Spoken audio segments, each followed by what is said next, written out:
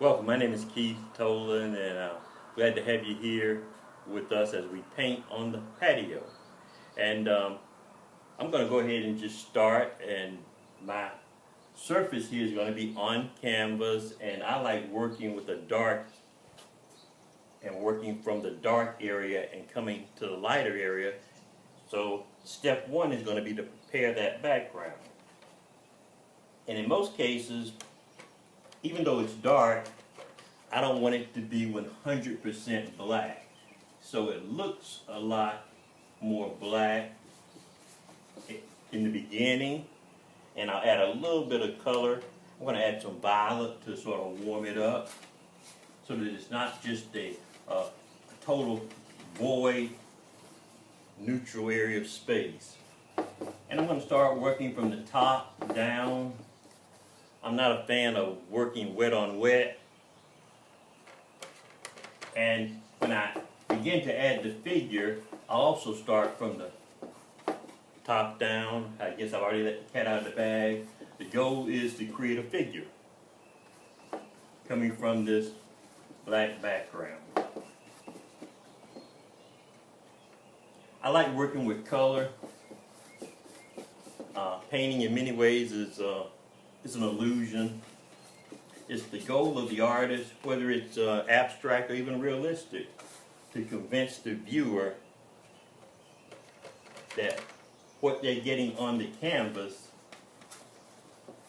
is what the artist has in mind, what the artist has constructed. One of the advantages of working with acrylic, especially when you're working outside, is that it speeds up the drying time, and I like that. Again, as I said earlier, I'm not a fan of working wet on wet. So my first step is to prepare the canvas, to get a really good surface for the paint to build on. I would categorize my technique as a stacking process. I stack one color on top of the other. I do some blending, but blending of color is not a major factor in my technique and how I work. I'm a fan of organizing shapes, making those shapes work, building one shape on the other. And now I have my surface prepared.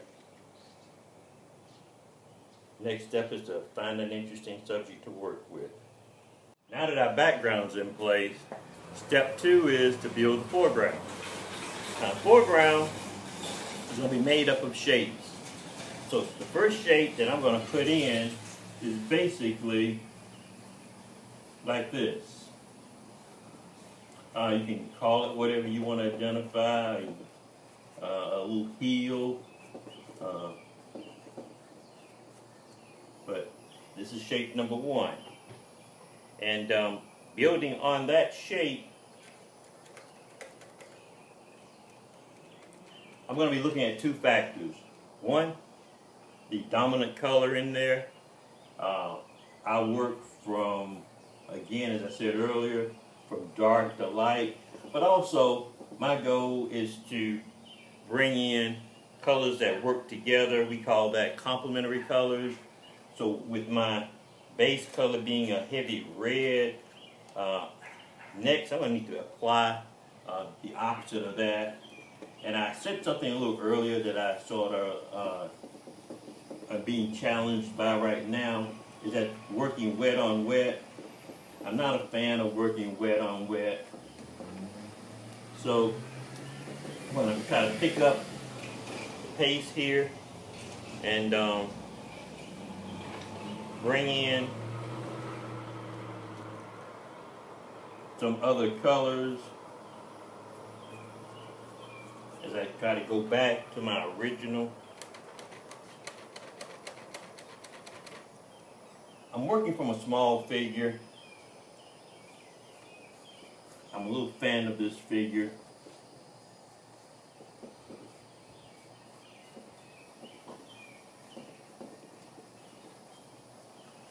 And my goal is to bring in my details, one shape at a time.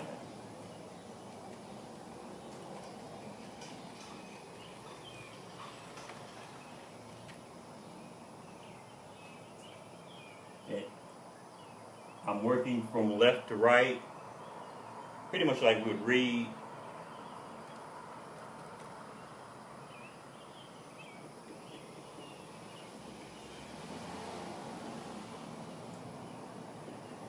Again, painting is about building that illusion, about that conversation between, really, the surface and the brush.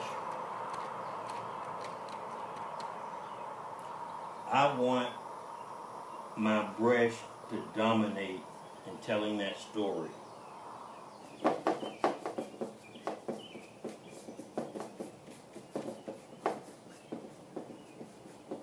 I like the fact that this top area is already dry, so it does make it a little bit easier to work with, while my mid area is beginning to dry. And for me, I can notice an immediate difference in working with the drier surfaces as opposed to working with areas where the paint is still wet. So I want to allow my brush to bounce between my background space and where I like to build my subject. I'm going for the center part and building up my subject.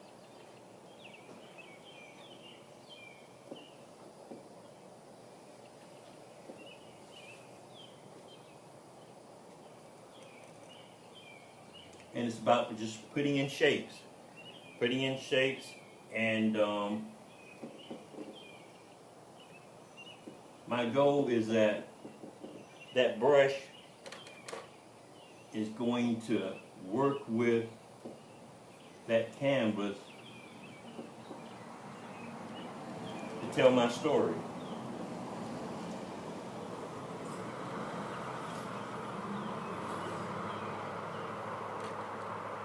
Now, they're going to need me to cooperate, but for me, the biggest success is going to come from old Mother Nature. Working to dry my surface so that as quickly as possible I can get back to the whole idea of working and not allowing my paint to move as I apply it. I want it to stay in place.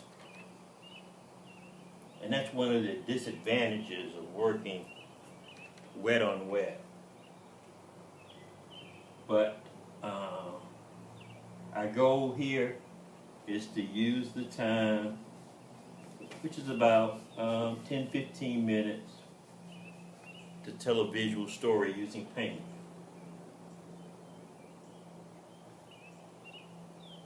And I'm starting to get some drying elements here, which I really like.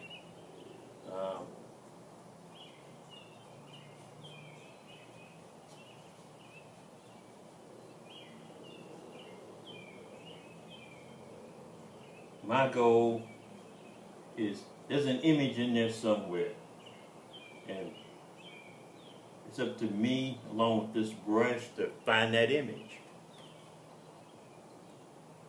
I like working outside. I like working and painting during the summertime, because as I said, I'm working with acrylic, and the faster my acrylic starts to dry, the more cooperation I feel that I'm going to get in trying to find my subject.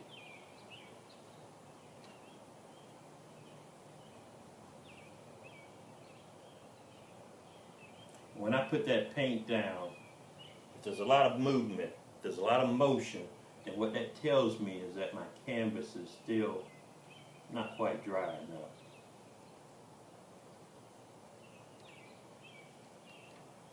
And in my initial steps, I started with my dark surface. Second, I came in, started putting my mid-range in. And I want to work with the paint as much as possible before I even think about trying to add any highlights and bring out any light areas. So it's a matter of just building on color.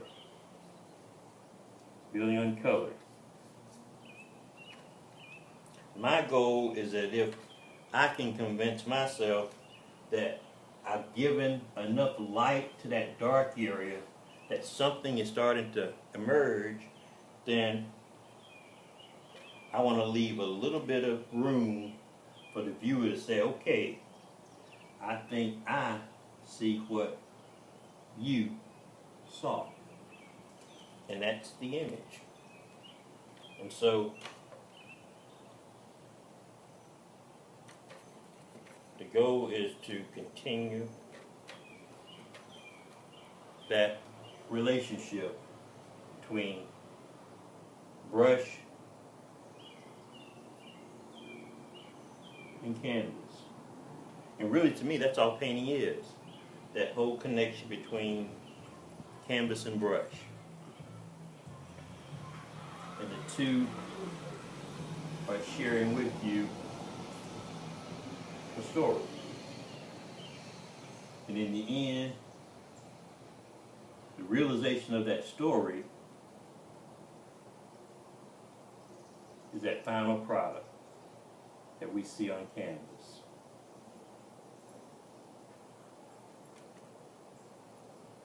Sometimes it takes a little bit more paint than others.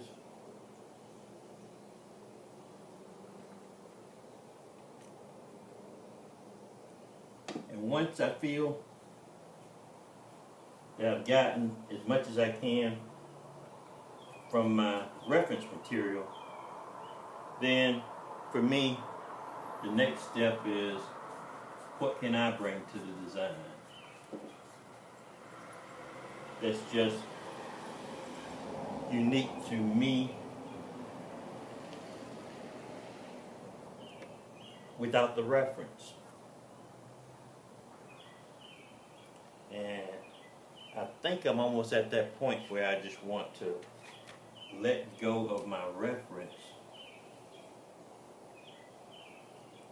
and start just working a little bit more independently.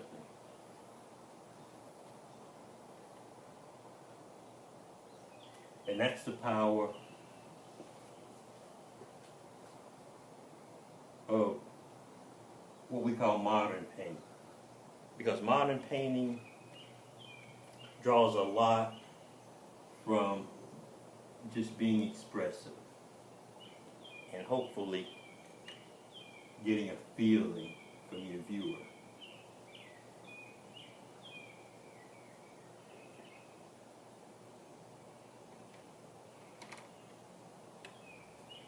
So I'm at a point now where I'm going to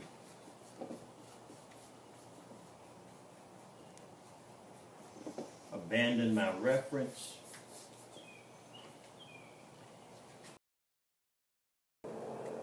Alright, and so now I'm going to come in with some highlights, and because we started with dark, our last step is going to bring in just a little bit of light.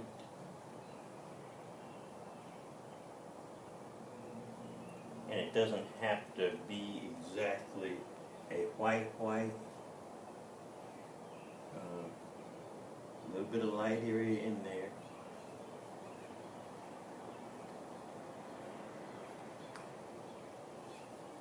And in most cases, from that point, we're done. And what this gives us is, we went from a blank surface And now we've got a design that we can build on. A little composition here. I hope you enjoyed it, and stay safe. Thank you.